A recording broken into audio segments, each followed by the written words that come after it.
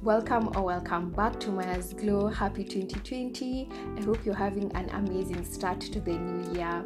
And for the first video of the year, I thought I'd take you guys through how I do my at-home blowout and also inspire you guys to try and blow out your hair at home. I am starting off with freshly washed hair. I had already washed my hair the night before, and I do have a video on my wash day routine, so do check the description box for a link to that. And I'm going to start off by unraveling one of the sections. I like to work in sections whenever I'm styling my hair, and I'm just going to unravel it and mist it with water. Since I'm going to be using heat, it's so important for me to try and retain as much moisture in my hair as possible. To seal in that moisture, I'm going to be reaching out for my Shea Organics whipped shea butter, which is divine. I am so obsessed with it. It's an amazing product. So I'm just going to use a little bit, and I'm going to run that through my hair from roots to ends. I'm going to reach out for my afro comb, and I'm just using it to detangle my hair a bit further, especially my ends. They get tangled so fast, just to make it easier when I'm actually going in with the blow dryer.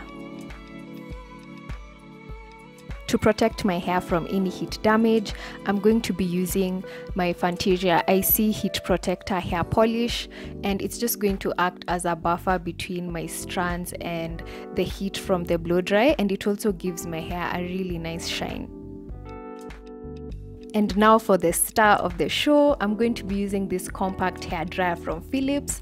It works really well, and I've had it for years now. And I'm starting off by using the cool to warm setting, and I'm doing the tension method in this particular clip just to stretch the hair a bit further.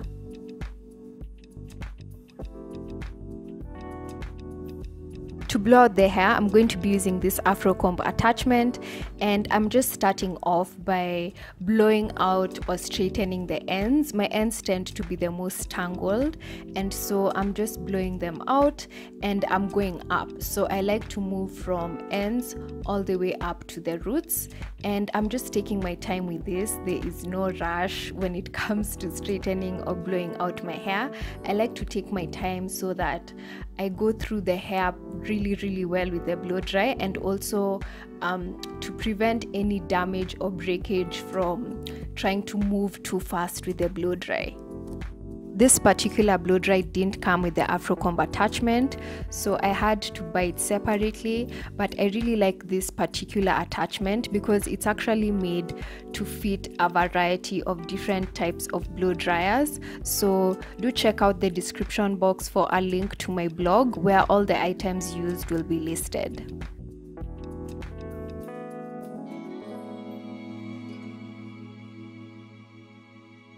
So once I'm done with that section, this is what the hair looks like. It's quite straight, though the ends are still a bit tangled, but we'll get back to it. So I'm just going to clip it away and move on to another section. I'm going to repeat the exact same process on all the other sections of my hair. So I'll start off by unraveling the section and misting it with water to impart moisture, and I'll just rub that in, and then I'll go in with my Shea Organics Lush whipped shea butter and just run it through my hair and make sure my ends are well coated as well. And then go in with my afro comb to just detangle further and make things much easier when I go in with the blow dry. And finally, to protect my hair from any heat damage, I'm reaching out for my hair polisher heat protectant.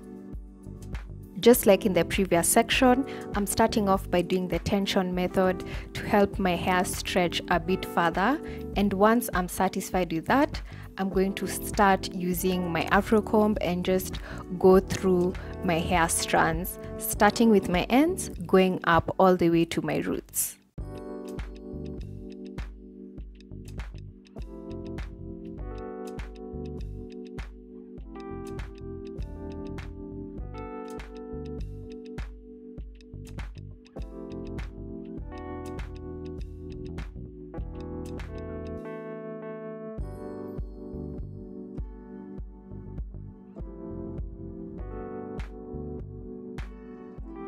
Once I was done, I just twisted the hair and clipped it away. I like to just keep my hair in sections throughout the entire process. It makes life so much easier. To straighten my hair even further, I like to go in with this attachment, and I'm going to accompany it with a brush to really grab on those strands and just to make sure that I get as many strands as possible straightened. Going to go in with the brush and the blow dry. I'm using the high heat setting at this point, so this blow dry only has the cool to warm setting and the high heat setting, and that's what I'm using in this particular part.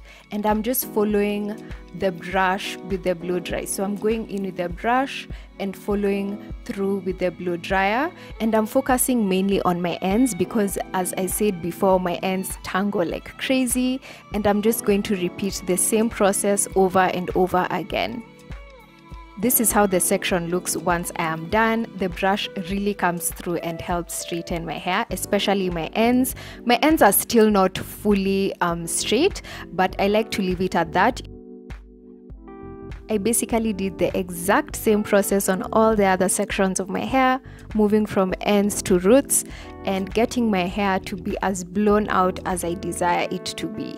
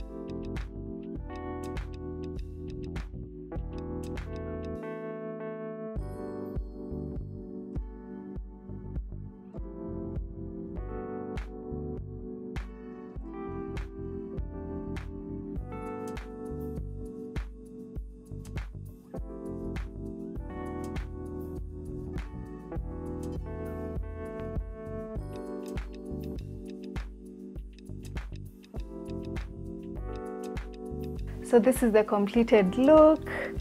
I'm so happy I'm finally done. My arms do get a bit tired in the process, but yeah, this is how it turned out. When I do my at-home blowouts, I don't like my hair being bone straight. I do like it having a bit of volume, and also it's straight enough for me to braid it. I don't need it to be bone straight to braid it, but this is how I basically do it.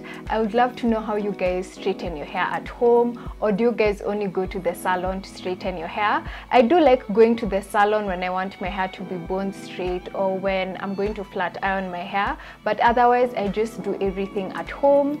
So do let me know your comments. If you do like this video, please give it a thumbs up, and if you haven't subscribed already, subscribe. Be sure to also press the notification bell so that you're notified whenever I upload and you don't miss out on any of my future content. Thank you to everyone who's been supporting me. I really appreciate you guys, and I can't wait to see you in my next video.